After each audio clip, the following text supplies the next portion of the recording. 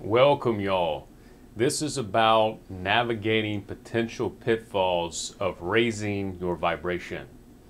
This is understanding the shift that takes place when you come into your higher being, your highest self. So, a couple things to keep in mind. This way, you won't get hung up. This way, you won't be as frustrated. This way, you'll have more of a smooth transition into your best self. So let's get going. Let's get rocking and rolling. Okay, so you've raised your frequency from your mediocrity frequency to your highest self, to your higher being, to your new self. You've been born again, and everything feels great, right?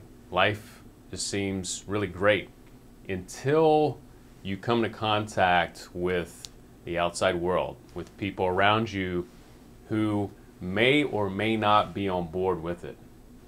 They may not recognize you. Now, some of them will. Some of them will actually be glad that you're on a higher vibration. It's almost like they've been waiting for you to come to your true self, and they'll welcome it.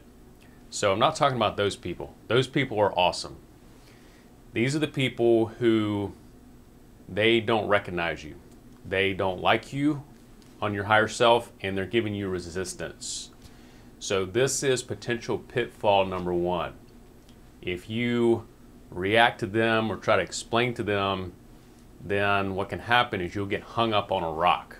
You're flowing down the mountain, you're in a stream, you're rafting, everything's going great, and then you run up on one of these people. Number one is try to refrain from teaching these folks too much. Most likely, if you're dealing with somebody who's on a lower frequency and who's not interested in raising their vibration, they're fine right there. And they want you as your old self. They want you right here too. And when you act from your higher self, you're vibing high, you're feeling great. Maybe you're talking about the future, you're talking about new things happening. They don't like that. They see you as going beyond them.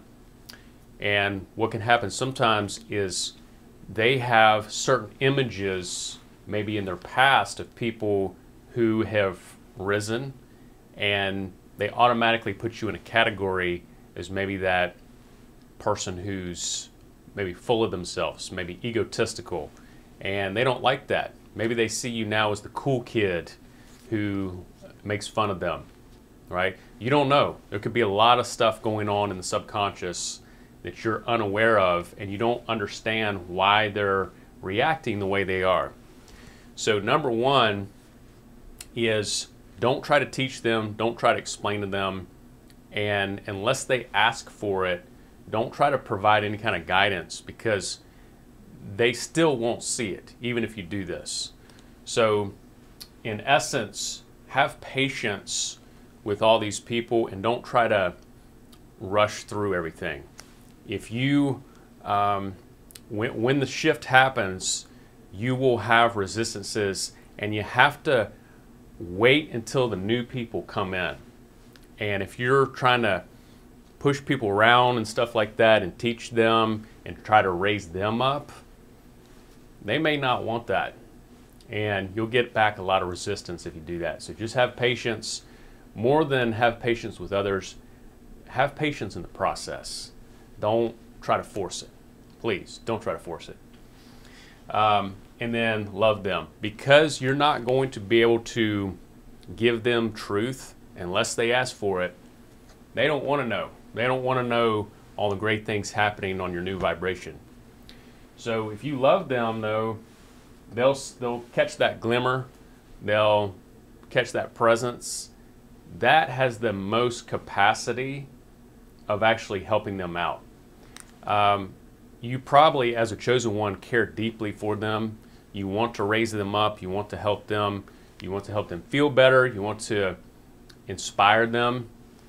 The best way to do that is through love. If you try to give a truth, and that truth is existing up here, they simply cannot entertain that. There's a lot of cognitive dissonance that'll happen before they receive that truth. It's up to them to open up to the truth and to come to you more in a humble state rather than trying to crash in and wreck your party. And so the only thing they'll be able to receive is love. And sometimes that means being silent and just love without trying to teach. Okay? All right, and then the other thing is you got to understand that you're on this higher level. Maybe this is a new journey to you. Maybe this whole practice of raising your vibration is high, or maybe you've tried it before and you didn't have results. Well, you got to understand something. Your higher self is existing on a whole new spectrum, a higher spectrum. And there is a time gap in the physical world.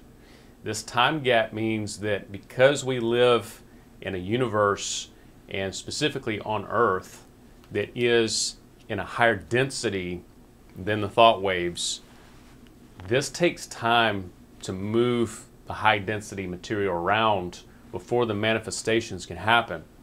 That means in between here, where you're existing now, and your manifestation, let's say it's right there, you're going to have time in between this. You're going to have this gap. And this gap, you don't know exactly how long it's going to be. And so you got to have patience with your manifestation. And notice though, it is on the vibe. It's on the vibe. So it's not down here. It's not about going down and then up. It's on the vibe. You will have little ups and downs, and you'll have maybe some little dips, but it's on the vibe itself. You have to stay on the vibe and not lose faith. Remember, I've talked about in previous videos that faith is critical. You got to keep that faith. Keep it every day. Read your affirmations, write your gratitude statements, listen to your vision, write your vision. You got to do it all and keep it going. Don't lose faith. This is critical. If you don't have patience, you'll never get there. And sometimes it's that point where you think, oh, I just can't do it anymore, and you still push through. Sometimes that's that last critical point, and then there's that breakthrough. And so you got to have patience. It's amazing what things can happen when you have patience. Okay, and then this goes to the next point. Steadfastness is sort of like patience, but steadfastness is really putting on your new self every day. Even when you don't want to, steadfastness is being steady in your work. When you keep walking on that path, it doesn't have to be a super fast pace. If you're going up a mountain and you start off at a run, and that's a tall mountain, I've climbed some of these mountains where if you start off at a run, you may get a mile and then you'll be burned out. And then you have a long way to go after that. And you don't know necessarily while you're on the trail, how long it's going to be. You don't know how many switchbacks. Sometimes those switchbacks go on way longer than you anticipated. So steadfastness, though, is being steady, and it's being in peace. It's working in the rest, as it's referred to in the scripture.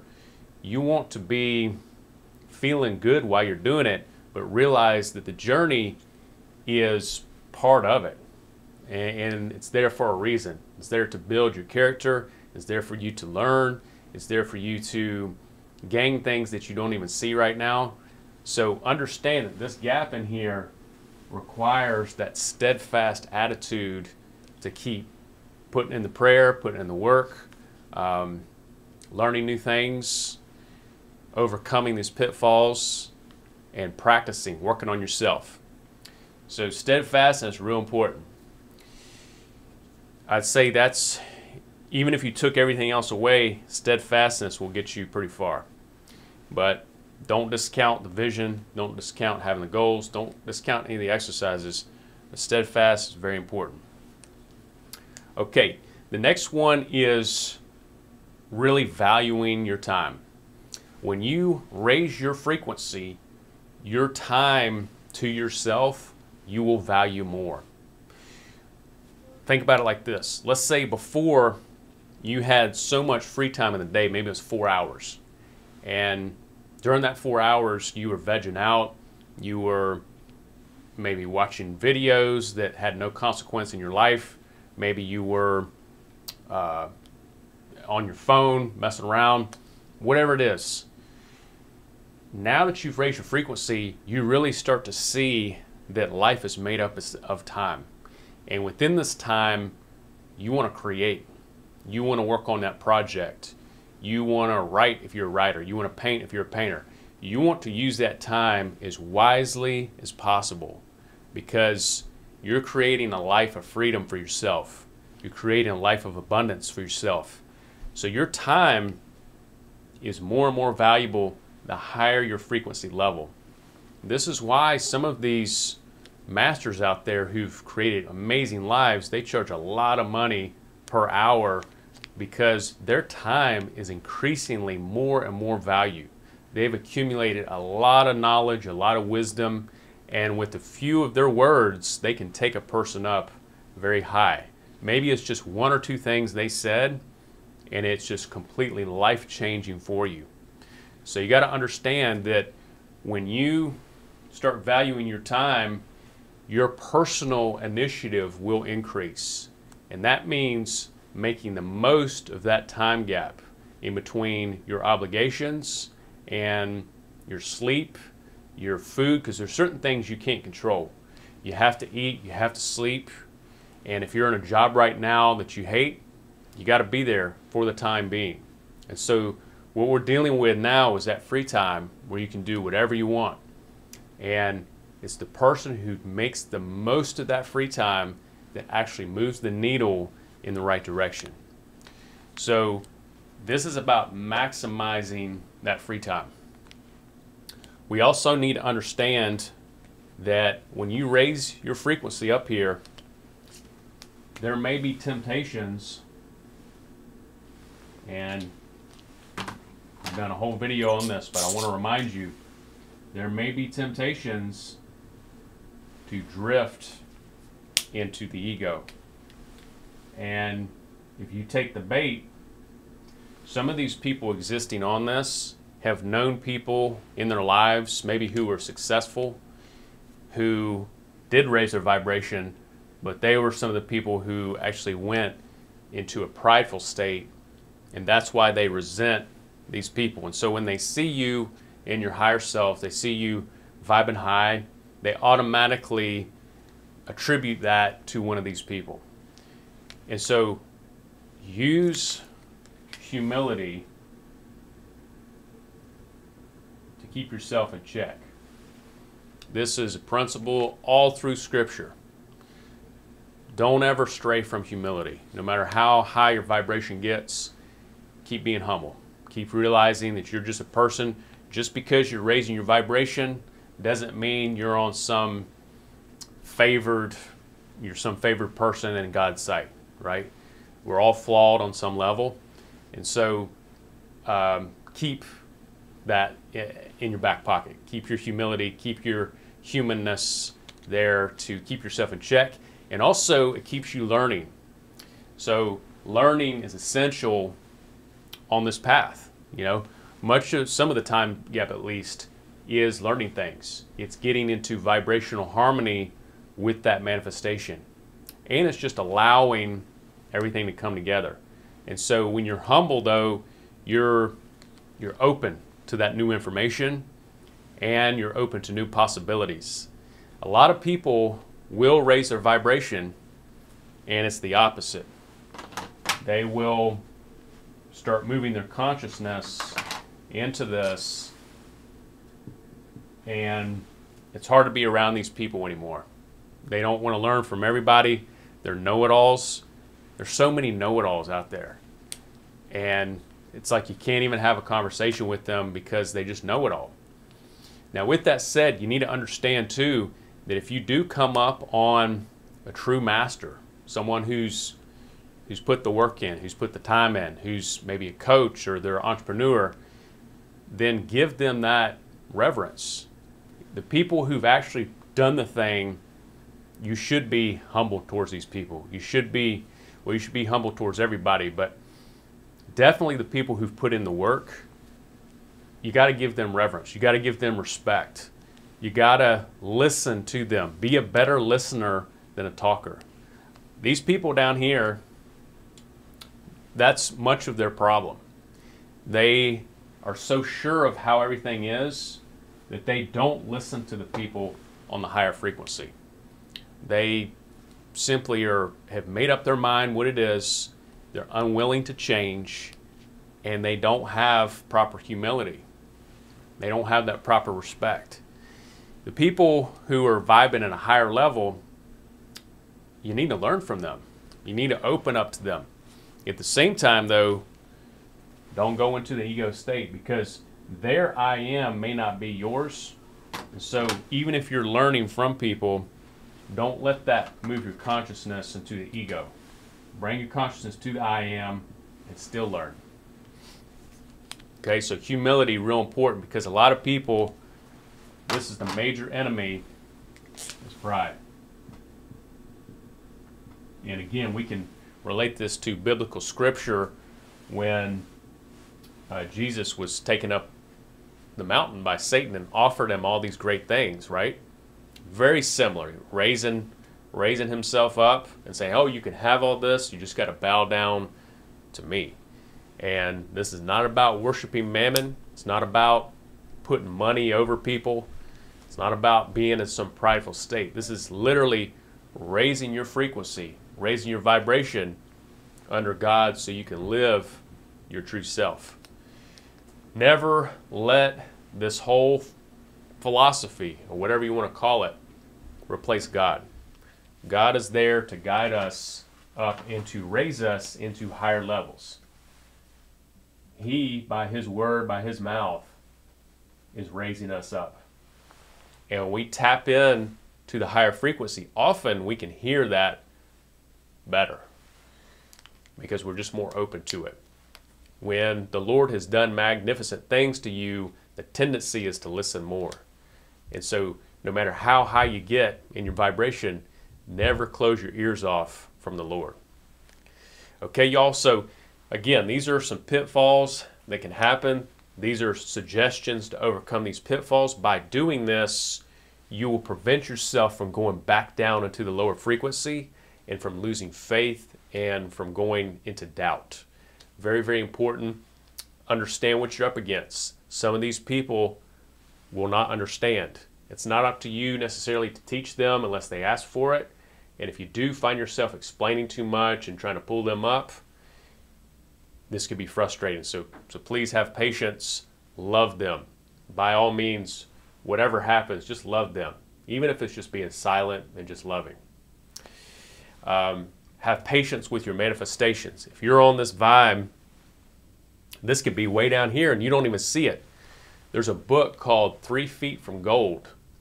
It's an important book, or not important, but it can be.